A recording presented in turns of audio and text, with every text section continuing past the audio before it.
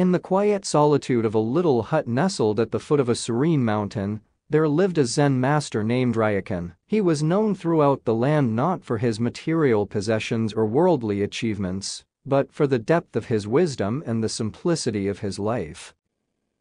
Ryokan's dwelling was a sanctuary of tranquility, where the only adornments were the changing hues of the seasons outside his window. His possessions were meager, and his needs were minimal. In this humble abode, he found contentment and fulfillment, living in harmony with the rhythms of nature.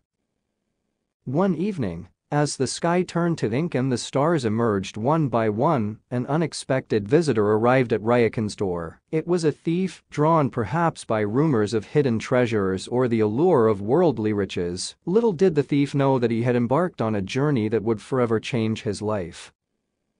As the thief entered the sparsely furnished hut, he quickly realized that there was nothing of material value to steal. No precious jewels adorned the walls, no chests filled with gold gleamed in the corners. Ryokan, the Zen master, possessed nothing of worldly wealth.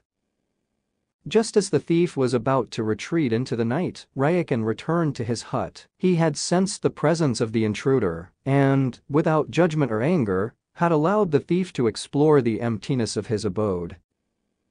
"You have come a long way to visit me," Ryokan remarked calmly as he confronted the bewildered prowler. "And you should not return empty-handed. Please take my clothes as a gift."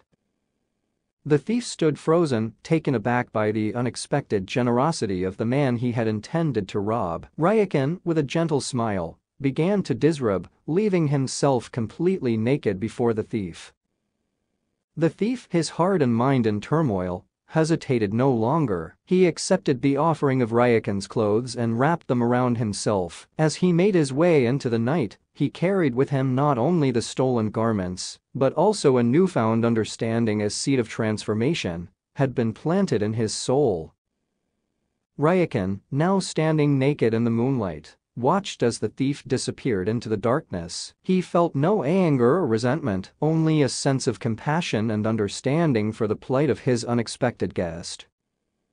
With the thief gone, Ryokan turned his attention to the heavens above. The night sky stretched out before him, adorned with the luminous glow of the moon and the shimmering tapestry of stars. It was a sight of breathtaking beauty, a reminder of the vastness and wonder of the universe. "Ah, poor fellow," Ryokan mused, his heart filled with empathy. "I wish I could have given him this beautiful moon." As he stood there, bathed in the moonlight, Ryokan felt a profound sense of connection with all of existence. He realized that the true treasures of life were not material possessions, but the experiences and moments that touched the soul. The beauty of a moonlit night, the serenity of a simple life, and the compassion that flowed from the depths of the heart.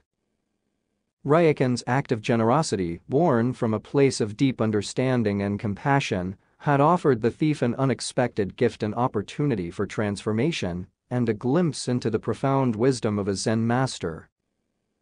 In the days that followed, the thief found himself reflecting on his encounter with Ryokan. The stolen clothes no longer held any value for him. Instead, it was the lesson of compassion and selflessness that had left an indelible mark on his heart. He began to question the choices he had made in life and the path he had chosen. The memory of Ryokan's kindness served as a beacon, guiding him toward a new way of living, one that was rooted in empathy, simplicity, and the recognition of the interconnectedness of all beings.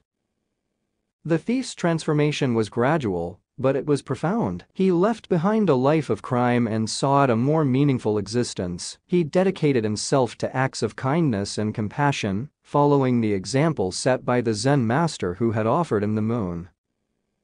In the end, the thief discovered that the truest treasures were not found in the accumulation of wealth or possessions, but in the boundless capacity of the human heart to offer understanding, forgiveness, and love. Ryokan's simple act of giving had illuminated the thief's path toward a life of greater meaning and purpose, and he carried the memory of that moonlit night with him as a reminder of the profound potential for transformation that resides within us all.